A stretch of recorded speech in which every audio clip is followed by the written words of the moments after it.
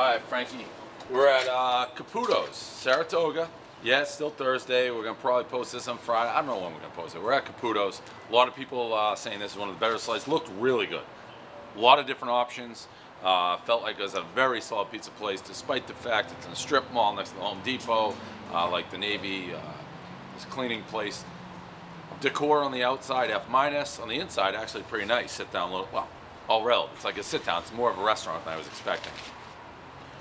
It's a sharp looking pizza. One bite, everybody knows the rules. Very hot. They put it in the oven for, they heat it up for 5 to 7 minutes. So I know I got a big ass burn coming right now. One bite, everybody knows the rules. Caputos. Zero flop.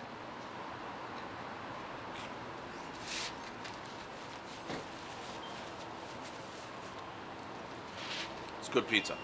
Now here's the thing, Frankie. So like we were looking, I did Pope's Pizza Arrival in 2013. What I give it, 8.2 or something? So Saratoga Springs, here for the races, obviously going to try the best pizza. They're telling me it's Pope's Pizza. It's good pizza. Good Pope. 8.2. 8.2. Yokels. I don't know, I mean, look at the way I'm dressed. Don't tell me that it's a 10. This is like what I do for a living. It's 8.2.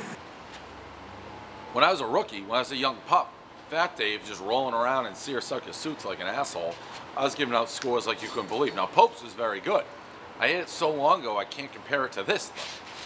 This is very good.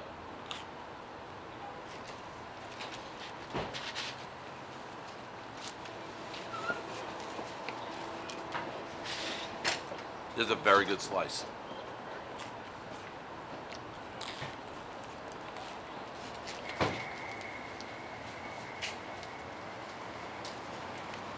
We're in that mythical high 7, low 8 range, which defines cities, empires, universes, solar systems.